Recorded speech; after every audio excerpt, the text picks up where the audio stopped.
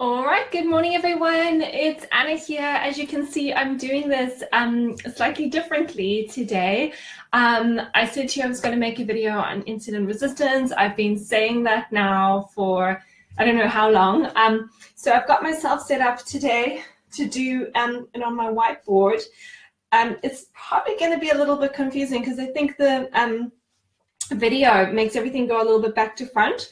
So I'm going to try to, well, I'm going to hopefully not confuse you guys too much, but please just bear with if things come up a little bit the wrong way round. And I'm obviously going to go over there to do the video, but if you have any questions, if you have any comments, I'll come and check in on the comments box. So somebody asked me the other day to talk a little bit more about insulin resistance, and I said that I would do it. And it's actually such a massive topic, and that's why I wanted to have the whiteboard so I don't completely overwhelm you with too much information. So I'm just going to kind of go through things a little bit with you guys because this is something really important we want to know for weight loss and for health in general. Last week, I talked a little bit about this concept of flexibility for health. And we looked at this idea of the immune system, we looked at this idea of the metabolic system and the cognitive system, and I talked a little bit about how flexibility between these different systems is really important for health. And so when we're looking at insulin resistance, this is the main metabolic system that we want to have flexibility in so that we can be healthy and lose weight, but it also has such a big knock-on effect to health as a whole. So I'm going to go over here now.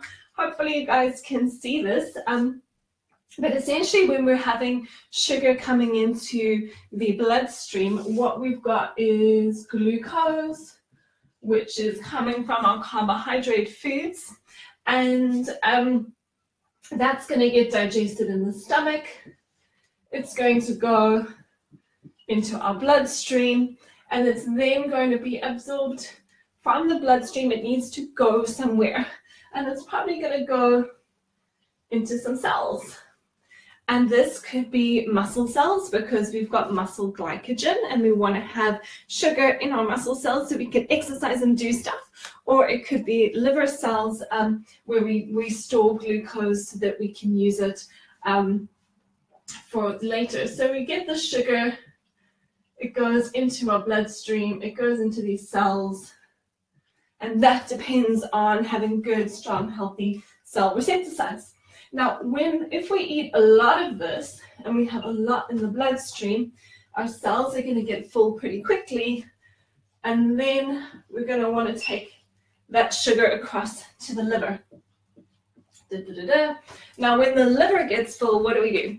Because we can store about, somebody who's got great glycogen stores can probably store a maximum of 800 grams of carbohydrates in their cells, muscle cells.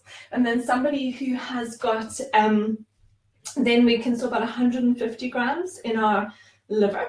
But once these cells are full and our liver is full, then what do? Good morning, Georgie. I can just see your comment there on the screen.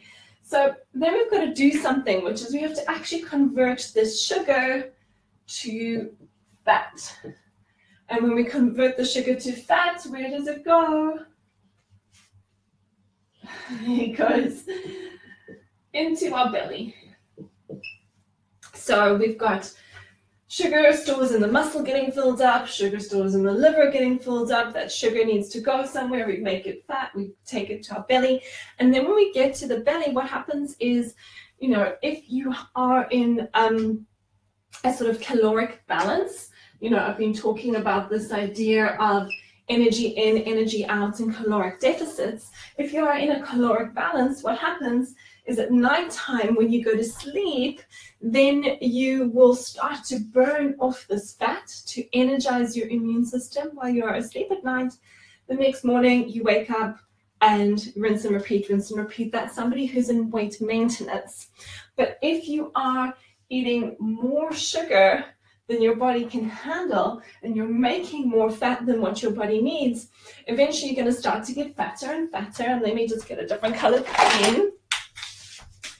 And we're going to get more and more sugar being stored here. And what essentially we're going to get is inflammation.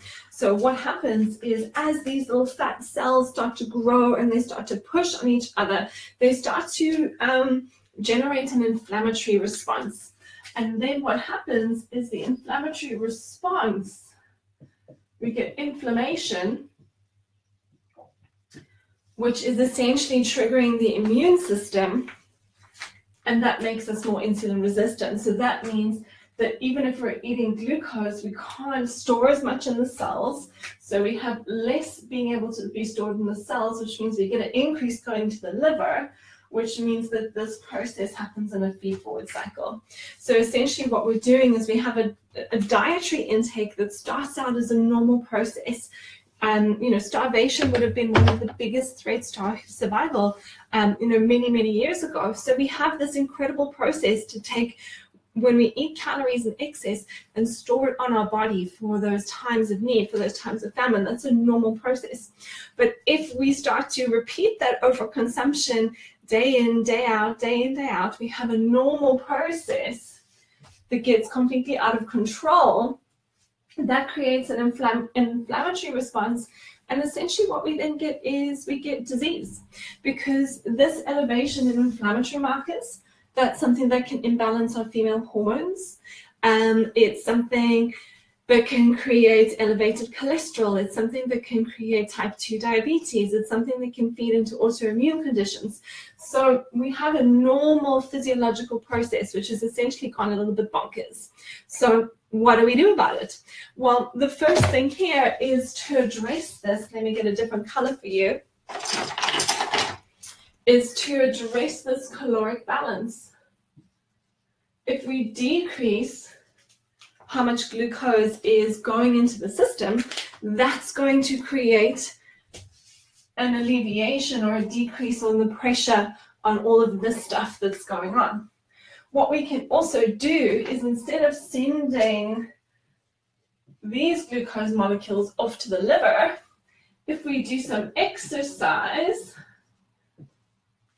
we're going to be draining the stores, which means we free up more space in our muscle cells to store more glucose. That also takes pressure off of the system. So those are pretty much the main two things we can do. Create a caloric deficit. Create a caloric deficit by reducing carbohydrates specifically. And I'm not necessarily saying a low carbohydrate diet. I'm saying a lower carbohydrate diet. We are all on a bit of a spectrum here. So somebody who's this size versus somebody who's this size might need to have different carbohydrate intakes. Sometimes I do, very rarely, but sometimes I do put my clients on, 50 grams of carbs a day. But sometimes I have clients who can easily have 200 grams, 250 grams of carbs a day, depending on what their activity levels are. And then I have clients who are all the way across that spectrum, and really what that's about is working out what's right for you. So we create an energy deficit, and if you've watched previous videos of mine, that's a 10 to 15% energy deficit is what I usually go for. We make sure that we've got a nice balance of carbohydrates for that individual, and a nice balance of proteins and fats as well, good vegetables, fiber, and then we add exercise. And that, for a lot of people, it's really basic, but it can produce a really, really great response in terms of improving sensitivity and supporting weight loss. There's other things that we can address here as well. So exercise, if we're building muscle, our ability to store glucose goes up. We can also address this idea of inflammation.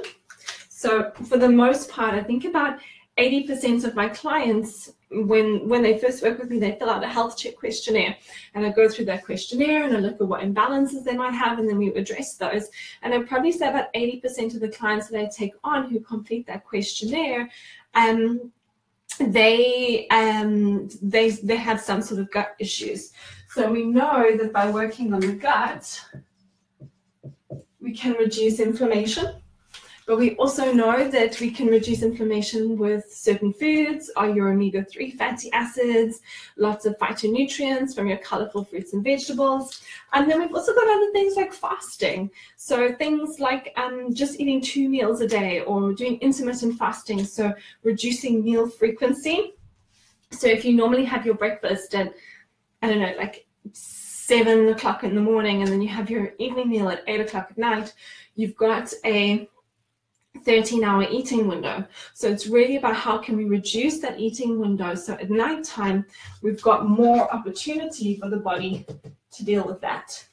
Or, you know, some of my clients, what I've been doing recently with one of my clients who's been a little bit weight loss resistant, is keeping her calorie intake the same, but just separating it into 2 meals a day, which she has, and she has a 3rd meal on the days when she exercises.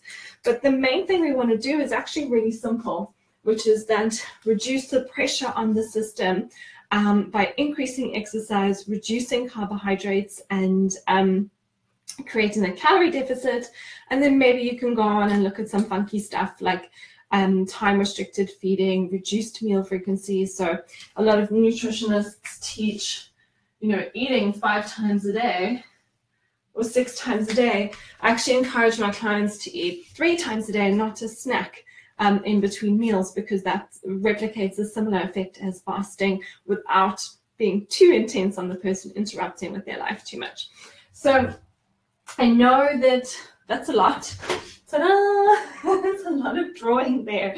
But hopefully that's helped to iron out a little bit of the stuff with insulin resistance. Again, it's really not complicated stuff. I think people, I always say nutrition can be both simple and complex. And yes, we can dive in and we can go deep into like mechanisms and nutrient deficiencies and all of that sort of stuff.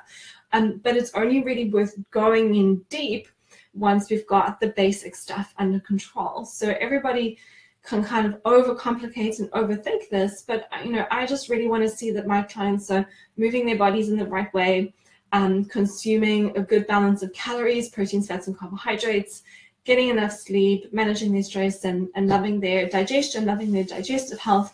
And when we do that, so much changes for them, and it really isn't as complicated as what a lot of people think that it needs to be. So that's me done. I fully appreciate that I know all of this stuff, and I tend to talk really fast and go through it really fast. So if you do have any questions, if you need me to break anything down, then just holler. Otherwise, have an amazing Monday. Have an amazing week. I'm off to South Africa on Thursday, so I'm really excited about that. Have a great week, and I will see you soon.